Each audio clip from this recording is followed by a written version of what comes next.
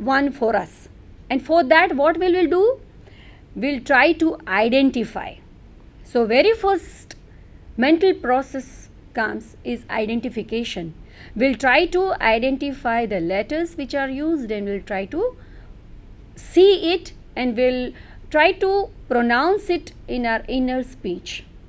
Secondly, immediately after identification, because of our previous knowledge of words and because of the previous contextual knowledge, we'll try to understand, we'll try to get understanding of those words, because it will provide us a kind of clue.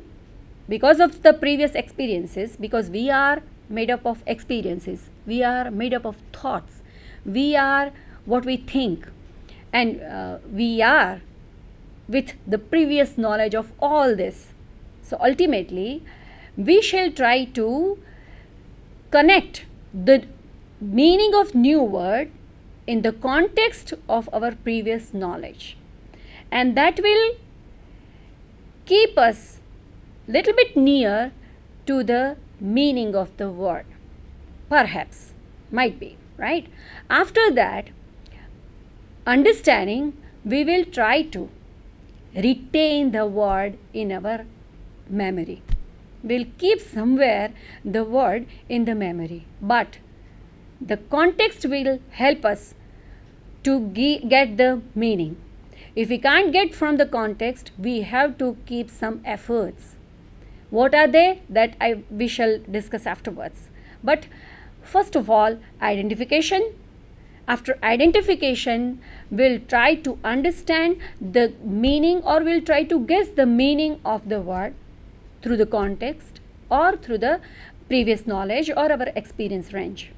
And after that, we'll try to retain the word in the mind. What happens afterwards? See, knowing a new word is just starting of vocabulary development. So very first thing is identification, just knowing a new word. But the ultimate aim of learning a new vocabulary item is nothing but the production. And so what happens in the mental process? Very first thing, identification, then understanding of a new word, then retention, and after that what comes is analysis. When we want to produce a new word, we try to analyze the words which we have already within us.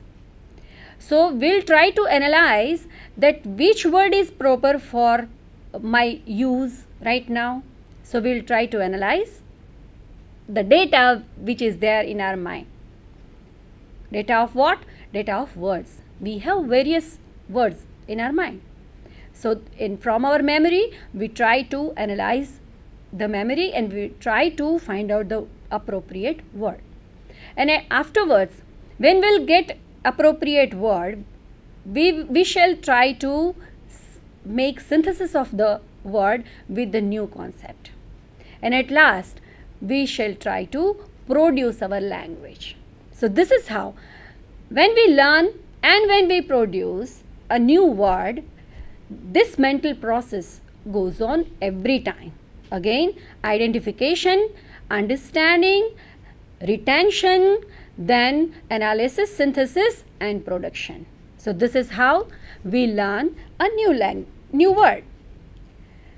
Now, again the question comes that we know all this.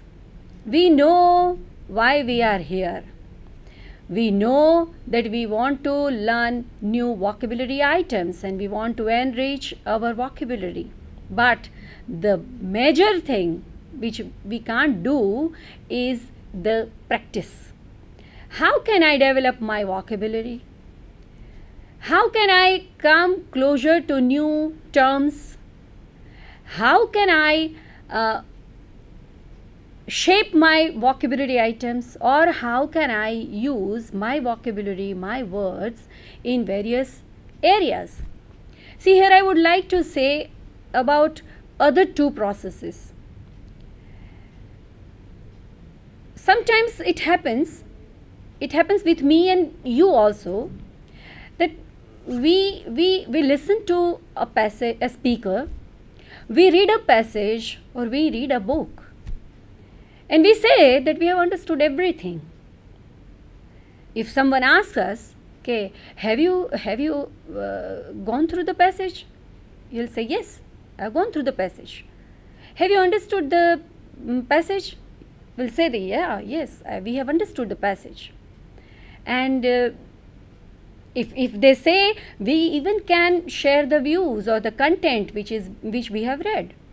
But if 2 or 3 terms out of that passage is asked to be explained, then perhaps we are not able to give answer of it.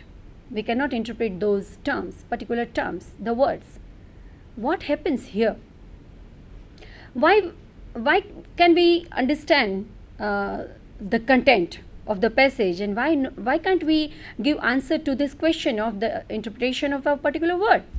What happens?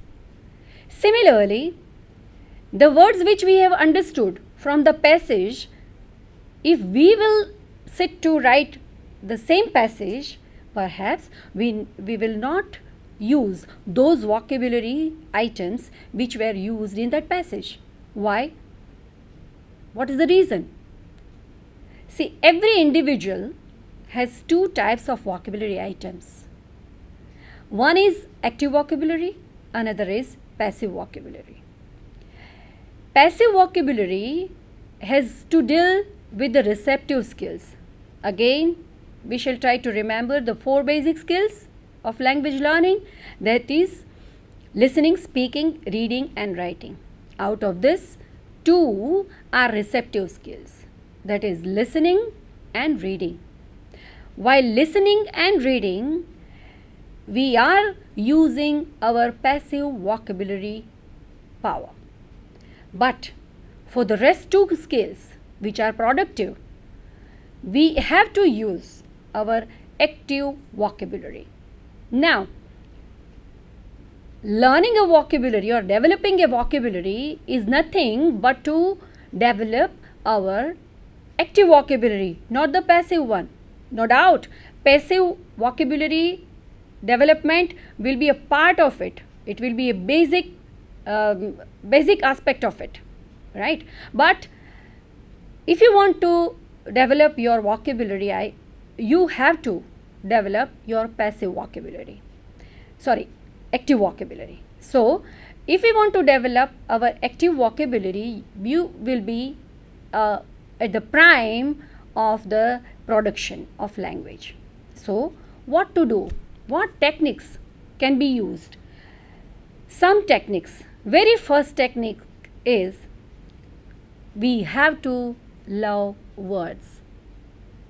We should love words.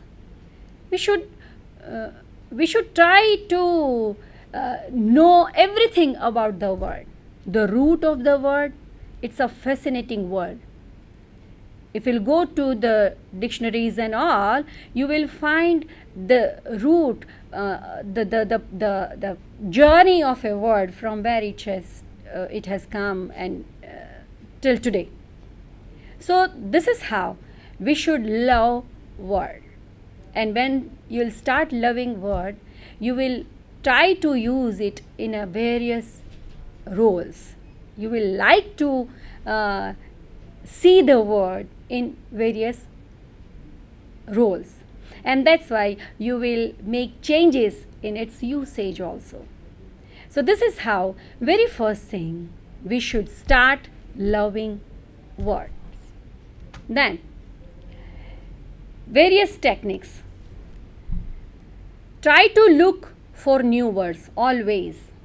Once you will fall in love with words, you will definitely try to find out new words. Everywhere around you, you will try to get new words. Then the next is, we should try to read more and more reading. Again, I would like to remind you that we are supposed to develop our passive vocabulary. If we'll develop our passive vocabulary, we'll be able to make it out somewhere, sometime. It is to be added into our active vocabulary list. So, we should try reading. Then, listening. Listening to speakers, listening to the radio, listening to various medias. And through that, we'll be able to locate various new vocabulary items.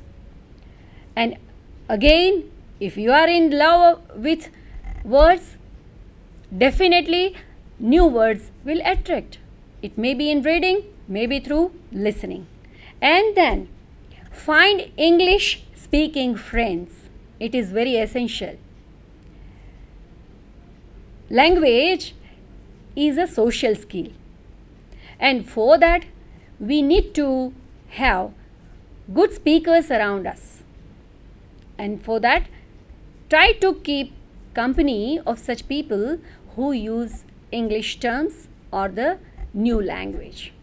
So this is how, through reading, through listening, through our friends, we can get new vocabulary items and we can enrich our active vocabulary list. Then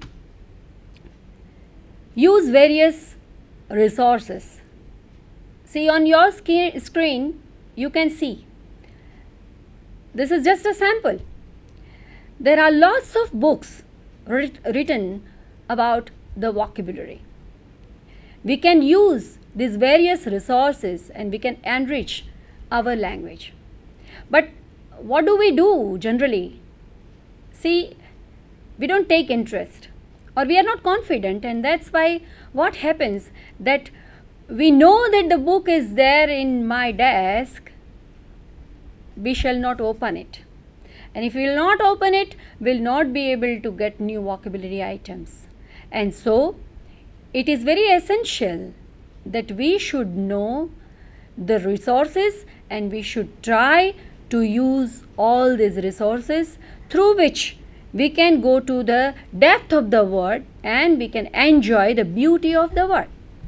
Next, dictionaries.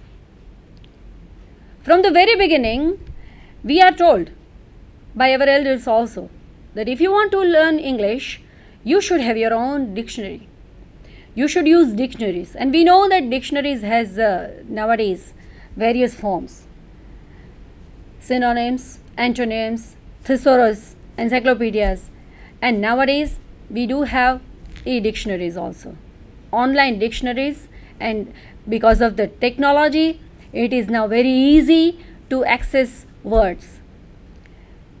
With the use of technology, with the use of this e-dictionaries, online dictionaries, we know that we can get the root of the word, we can get the